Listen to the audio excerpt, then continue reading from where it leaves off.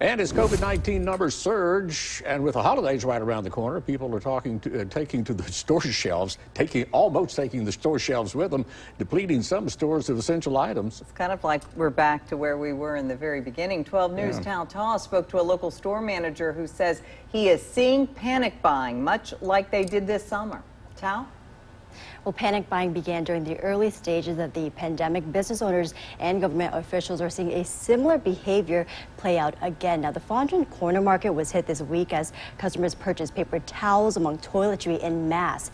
Businesses such as the Corner Market were forced to limit customers to purchases of essential items after people began buying in bulk, much like what the country saw earlier this year, as seen that Corner Market manager Eddie Prosser witnessed Wednesday.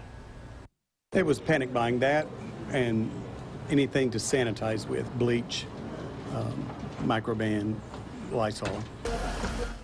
Prosser says the Corner Market will be fully restocked tomorrow. They are working diligently, getting 3 shipments a week to the Fondren store.